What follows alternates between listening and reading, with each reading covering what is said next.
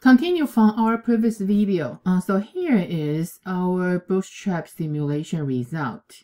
So with the gestational days is 300, the pregnancy days 300, we get our birth weight is with 95% confidence between about 129 to 133. So the exact value here is 128.88. Is the 2.5% percentile. Okay, so then the 97.5% is 132.75. So you can see in this, under this 95% confidence interval, the width, the range is about 3.876. So that's earlier we say, right? When we try to provide the prediction value for a given x, instead of we just plug into our regression line to give it exact one value, you can see here with the confidence interval, we give more better input. So you can see when we say, oh, the birth date is about 300, so what kind of baby weight we are expecting. Instead, we only say 130, then we can give them provide a range. So that's better fit for the real life, right? So the real life, you won't have exactly one pregnancy date, exactly have one value for the baby weight. So instead, they will have a range. And also we give them a good interval with the 95% confidence interval. Okay, so that's our example how to calculate and give the prediction interval. So we're still using the bootstrap to resample our data many times. So continue back to see here for our predictions. Okay, so our prediction, yes, you can provide one x value. Then we give you a prediction interval. But according to different value of x, actually here we want to show you, since we talk about regression model. So on the other hand, that means y is correlated with x. So the predicted value of y also depends on the input of x. So this actually makes what? The width of prediction interval also depends on the x. How they depend on the x? If you remember here, we show you the example. Okay, we give the prediction interval, we just run bootstrap resample 10 times. So here from the x equal to 291, okay, so then 300, then 309. We can see the interval actually become bigger. And also we show you the average for our x is about 280. So that's why here our average for the x is about here. So that's why earlier we told you the prediction interval for different x value, they actually still correlated to the x. It's the width of the prediction interval. How they related? The interval are wider for the value of x that are further away from the mean. So that's we can see from the picture, from the graph here we show you. Because the mean is here, so then they are further away for the interval. They are wider interval. Or you can see from this one, that's the mean we have, right? So you can see they spread out the spread out the interval from they are further. Okay, no matter you go right or left. So that's our prediction intervals. Okay, so continue, since we have the prediction interval, so also we want to talk about our true slope. It's possible we also can illustrate the confidence interval for our true slope. Now the answer is yes, right? Because one thing is, we just say there is a true line. But this true line, what is the slope? We can, through the regression line, to find the slope for the regression line. But we still doesn't know what is the true the slope for the true line. That means true slope. So on the other hand, since we have the prediction interval for our given x. So we can have our confidence interval for our true slope as well. So that you can guess, yeah, how we get the interval for the true slope, right? We perform our bootstrap again. So then for each resample, we find the slope of regression line. Then we repeat. So once we repeat many times for our resample, we draw the empirical histogram. So for all the predict slope we have, then we get 95% interval. So then we can get our confidence interval for the slope for the true line. Yeah, so you can guess when we do our demonstration, that will be very similar to our prediction interval. Yeah, so that's our interval for our true slope. So the first thing, of course, let's get our scatter plot. So we're still using the baby weight and the pregnancy date. Okay, so then we can find our slope. Yeah, so that's find our slope. Okay, so that's just one slope according to our sample data. So we define one bootstrap slope. So this one, the same thing that we will just perform many times. We still do 2,500 times. We still have the input for our sample data, our X column and Y column.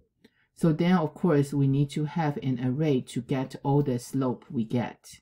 We just need to do 25 times. So each time, right, we just resample our data. So then we got our slope. We passing the new sample data. Then we still passing the X and Y. So after we got a new slope, we just add into our slope array. So again, after that, we can plug our histogram. But then we need to have our 95% confidence interval. So we find the 2.5 percentile and 97.5 percentile. Also, yeah, let me run first. Yeah, because we know 2,500 times is a long time. Okay, so that's why later we will get that's a histogram. So then we will mark that's 95% interval. Okay, so to show you the range for our slope. Okay, so, oh, sorry, we need to run here. Yeah, so yeah, that will take a while. So the same thing, you can run from your sample demo file as well. Okay, so then we will see how our slope will look like. For one time, our slope is 0.5, almost 0.53. Almost 0.53. Okay, see it down. Okay. So then after we simulate 2,500 times, okay, so the slope of regression line, so that's our original one, okay. So then between that 95% confidence interval, okay, so they are between 0.45 to 0.616. So that's about, yeah, 0.15% different. Yeah, not 0.15%, it's 0.15 slope different. Okay, so here the regression line, this one is just a regression line. It's not the true slope. We just know the true slope with the 95% confidence interval. We think they are fall into here. So that's our confidence interval for our slope. For the true slope, yeah, actually we can provide a range as well. Okay, so one thing is we always try to think about our true slope. Okay, so sometimes we'll think about when we observe a slope based on our sample points. Okay, like earlier we have this one. Okay, so if we just see the regression line like this, okay, so we have one slope, but then we was thinking about what if the sample scatter plot the slope just by chance. So that's why, see, we can either give you the confidence interval for our true slope. But also, what if the true line actually is flat? What do you mean flat? Yeah, flat, that means that's a, like x-axis. So when we have those kind of questions, can we test whether there really has a slope. On the other hand, your null hypothesis, we will say the slope of true line is 0. Okay, so then we have alternative. The null hypothesis is say, you can say no, it's not, or it's greater than 0 or less than 0, as long as, yeah, they are different as the null hypothesis. Can we try to see we can accept or reject our null hypothesis? Yes, we can, right? Because just like earlier we showed you, we can construct a bootstrap confidence interval for the true slope. So after we got that interval, if this interval contains 0, doesn't contain 0, for contain 0, we accept, we don't reject the null hypothesis. But if they didn't contain 0, then we will reject the null hypothesis. So this one, the example actually is not only for the true slope is equal to 0. You can use for any true slope. You can say the true slope is 0.5. Okay, so then the alternative hypothesis will be no, it's not. So how to do our hypothesis testing? We just need to construct the bootstrap confidence interval. So that we do the simulation many times. Then we get our histogram. We have our 95% interval. If that 95% interval contains the slope in the null hypothesis, then we don't reject the null hypothesis. On the other hand, we reject the null hypothesis. Yeah, so then how to do that? We see the demo. Yeah, so we just see the demo using this example. Yeah, we still get our birth table. Yeah, we're using the mom's age and the birth weight. Because remember in this scatter plot, yeah, we kind of a little bit doesn't know how the regression line will look like, right? So then we try to run the slope. Okay, so then we got the slope actually is 0.095. It's kind of less than 0.1. So then we kind of think about, is this slope, we do have the slope or not? Okay, so then if we really graph the fit line, yeah, this slope kind of really small, almost like 0. So that's why we can now want to think, is the true slope is 0 or not? So that's we have our null hypothesis. Okay, so how to do our null hypothesis, the hypothesis testing, right? So we just need to plug in back to the bootstrap slope function we defined earlier, right? So then we pass in the birth table, but here the X is mom's age, so Y is the baby weight. Okay, so that's repeat 2,500 times. Okay, so that's why here, that's run again here. Okay, so we do the bootstrap, we try to illustrate our 95% confidence interval for our slope. So that here is our hypothesis. Okay, so if that 95% interval include the slope 0, then we don't reject the null hypothesis. Okay, so that's our result. So actually our result is between -1 to 0.2. So still that's about 0.3 in the interval. But one thing is in this 95% confidence interval, yeah, we do including the slope equal to 0. Yeah, so that's why here we will not reject our null hypothesis. Okay, so this is our regression inference, our lecture 32. And from here, that's what I said earlier in the beginning of the lecture. That's our last lecture about the regression.